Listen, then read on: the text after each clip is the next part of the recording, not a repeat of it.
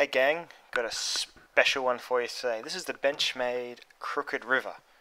Now how good have Benchmade been in the last couple of years?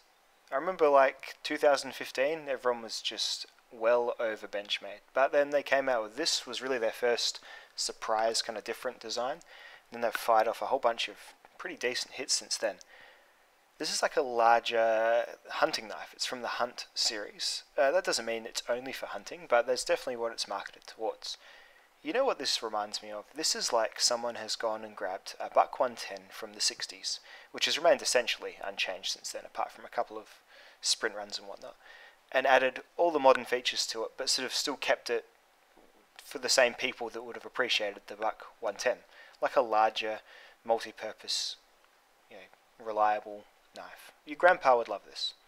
Let's go some size comparisons. We'll start off next to the Bic Lighter, which most people know the size of, and some ants too. There you go. That's an Opinel number 8, another familiar, nice traditional knife. That's it next to the very swanky Spyderco Slish Bowie, and next to the American Lawman, a bit more of a, I don't know, high utility knife perhaps. That's it next to a Spyderco Techno, a bit more of a perhaps arty knife, who knows. And next to a Spyderco Police, a bit more of a big slicey knife. Next to everyone's favourite budget bushcraft knife, the Mora Companion. And next to my favourite small compact survival type knife, the Falkenhaven F1. And also against the Falkenhaven A1, much bigger. Let's go the thickness as well. I'll illustrate, this is kind of mid thickness, so that's the Police on the left, the Crooked River, and then the F1. So it's definitely within the realms of being stout but not too stout. So that blade there is made of S30V. It's got a saber grind. Saber grind means that it's flat to about, as you can see, a third of the way down, and then it has another flat area going off at a different angle, and then you've got the cutting bevel, which is like the bottom couple of millimeters. This blade is a really good performer for the intent behind it. It's a clip point, which means that it has that sudden drop off, and then it has a swedge too, which means that the steel is, if you look at where it drops off, you can see it's been sort of ground inwards as well. So that's all for making it more of a sort of pokey, slicey type knife. Just for, I guess, well, hunting knives have quite often been clip points and general sort of spaying blades and that sort of thing. You basic case knives and that sort of thing, your Barlow knives, very often clip points. Drop points are also quite synonymous with hunting, but the Buck 110 folding hunter, and it's a clip point knife. So this one's kind of going for the same aesthetic, I guess. I use this knife against a whole bunch of wood. Wood is a great test of a knife just to see how, because it's offers a bit of resistance, because it's hard stuff. It's a good test of how the ergonomics are, and this one is ergonomically very, very sound. And also the blade has decent enough angles to be able to do some, basic woodworking tasks. It's the sort of thing you'd expect from time to time. The ideal romantic fantasy, for these types of knives is, going out into the backcountry and making traps and all that sort of stuff using your folding knife, all that sort of stuff. And it'll do all that just fine. Especially if you've got the skills to go with it, which I don't have. I just test it against wood to see how it feels against wood. If you know how to make traps and that sort of business, all I can assure you is this is well made, it's ground well, it cuts well, and it'll more than likely do whatever you're trained or whatever you're experienced in using a knife for doing. So there you go.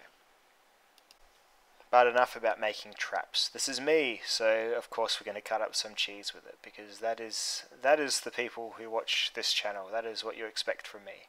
If you want to see traps being made, there are plenty of folks who can do that for you. This is really a very common use of my EDC knives, is to cut up just bait, not always cheese, but whatever I'm preparing for like a quick sit down. So this is like our Walking Dead / Star Trek Discovery night stuff, so we're getting like a cheese platter going and some like berries and stuff like that. So use the Crooked River to prepare that, and you know what, it is. I'm not just saying that as a reviewer for like a fake use. This is actually a main thing I use my knives for, because I know they're going to be sharp. I can do it so much easier than getting our crappy sort of kitchen knives out of the block. Our kitchen knives get abused. I think everyone's kitchen knives get abused pretty badly by sort of everyone who's not me, sort of thing. Most people use their kitchen knives as utility knives and everything, and my wife does the same. She doesn't carry a pocket knife, so I much prefer just to do, if I'm doing a 5 or 10 minute job like this, I much prefer to just use my EDC knife for doing it. It works well. So anyway, you can see it's skinned and field dressed that Jarlsberg wedge pretty well, and yeah, no problems at all. I find saber grinds are pretty decent for cutting cheese up because the top sort of flat part pushes the stuff apart. Flat grinds can often have a bit of stick going, and you'll see momentarily when I use it against some real sort of crumbly, softer vintage cheese exactly what I mean. It's you wouldn't want a full flat grind knife sometimes. It's often why full flat grind cheese knives have those gaps in them, because it's less of a sticking point for the said cheese. But technical cheese cutting aside, I'll just show you what I was talking about right now. So that's Mersey Valley vintage cheese. If this was a different grind of knife, it would be sticking way more to the blade. And this was done on a pretty warm night, so yeah, pretty happy with the performance of this as a cheese knife. And there we go. I'm in tonight. That is impressive. And just again for camp purposes, here's me cutting up a tomato, in case you're interested. Does pretty well on that. And then here is me cutting up an orange, so really good edge. Nice, the blade is thin enough to be able to do this stuff pretty well, and I was just really generally happy with its performance against food and against wood, so really, really cool. Another great thing about this knife is that it is a bit more stout and a bit more robust. The edge is a little bit sort of thicker and stronger, so you can use it against harder tasks. So, I mean, wood isn't super easy on a knife. You want a bit of thickness behind the edge for wood, but then you can push it into things like, well, here's some nasty sort of reinforced garden hose, and it goes through it, no worries at all. So really, really well done blade, and just, it's not the sliciest blade in the world, but it's good for this being a 4-inch effectively multi-purpose outdoor utility blade, so no problems with that whatsoever. Them dogs love their oranges.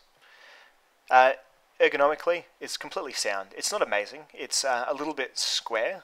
It's not super rounded or contoured, but it's very basic, so it's going to fit everyone's hands. I've got a larger hand. I've got plenty of space hanging off the back. It is a larger knife, and larger knives, especially with larger knives with simple handles, are going to be pretty well navigated by pretty much anyone, so no worries at all with that. It's definitely got enough to purchase and all that business, and no problems at all. In-pocket retention is done via the split arrow clip. Yeah, sure. We all know it's the penis clip. Everyone calls it the penis clip. Sorry, Benchmade. It is true. It's not a bad clip, frankly. It's got the got the gap between the knife and your pocket just fine. It's got enough ramp. Just a bit funny looking, and it's not deep carry. So I think everyone would prefer the Benchmade deep carry clip. But this is what you get. Look, overall, it's a large knife. So as I said, back to the buck 110. It's for people that size. If it didn't have a clip on it, it'd be a great sheath knife. It's just that sort of feeling. The axis long is strong and robust way of locking it, and it's fun to flip with and play around with as well. So it does have that little bit of extra sort of modernity going towards it. There's a couple little imperfections on it that I noticed. So say on the titanium bolster, it's got like a little bit of dinting there, and I noticed the tip of the knife just isn't quite perfectly done. Like they've sort of taken it a bit far up the belt, I think, and given it a bit of a rounding over. So there's that as well. But overall, it's pretty much centered. There isn't really anything glaring about it that sometimes you get with Benchmades. I've had Benchmades arrive where the screws didn't fit and all that sort of stuff. So it's done pretty well in terms of fit and finish on this particular example. But then, of course, keep in mind that Benchmades can be a bit haphazard. Another thing to consider is it's a quite expensive knife. Yeah, it's got some decent materials. So it's got like the stabilized wood and the titanium bolster and the extra little orange, and it's got the stylized orange features, which you love or hate. I quite like them. I think they look fine.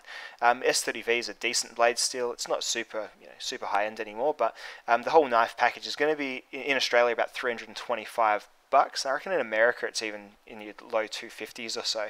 I'll flash up versions on the screen of how much they actually cost. So there's a fair price here. It's a large knife though, so I wouldn't say it's a rip-off particularly, especially seeing as some smaller Benchmades go for more or less the same price when they're made out of aluminium and S30V. That's looking at the 940 there, for example. So there is that. It's a steeply priced knife, but I think it's about okay for value rather than being great value or being poor value. I think it's just good. It's just fine. So overall. So yeah, I mean, if there's a couple of things that you may just make this knife not for you. So one is the size. One, it is a very big knife, and it's not particularly EDC friendly. It's a lot thicker than, say, my Spyderco Police, which I don't mind EDCing for sure. Other thing is the orange features. They're quite polarizing. I've noticed some people think they're absolutely disgusting, and other people think they're quite cool. I think it's just kind of like a cute throwback to, like, you know, hunting products. So you get your fluoro vests for hunting, so your mates don't shoot you, and you have your knife that's orange, so you can find it when you drop it. It's practical, I guess, and you know, I'm all for practicality, so no worries at all from me with that. I wouldn't mind seeing like a version with blue or something like that, or you know, and you can get this in G10 if the wood doesn't do it for you as well. So there's a couple of varieties, and I wouldn't mind if they offered, say, like a yellow or just a different color of G10. Orange isn't everyone's favorite color for sure. But anyway, really sort of minor nitpicks on this one. I do think it is a really, really good knife. The only other thing that's just me, I'm always going to bring it up, I really don't like the exposed tang on it. So I'm just not a big fan of the just having that bit of extra steel sticking out there. I just find when it's in my pocket, it can sometimes catch on my keys or catch on something that might be at the bottom of my pocket, and it just is a bit of a lint trap as well. On an axis lock, it's not the end of the world, but on a lock back, you can definitely find it can disengage the lock or make it so the lock doesn't lock up if you get a reasonable bit of like pocket fluff or scrunched up receipt or something caught in there. So just another thing I'd mention. I'd love if they change that, but it isn't the end of the world. I just never like it, and it's always going to be on my little list of cons for a knife when that exists. But anyway, I hope you've enjoyed seeing this knife. It is a good one, and I would recommend it if you're after something larger, something like you fancy the look of the Buck 110, but maybe you want those modern features. I think this one really does bring all those to play, and it's good. Well done, Benchmade. Thanks guys, I'll catch you in the next video. Bye now.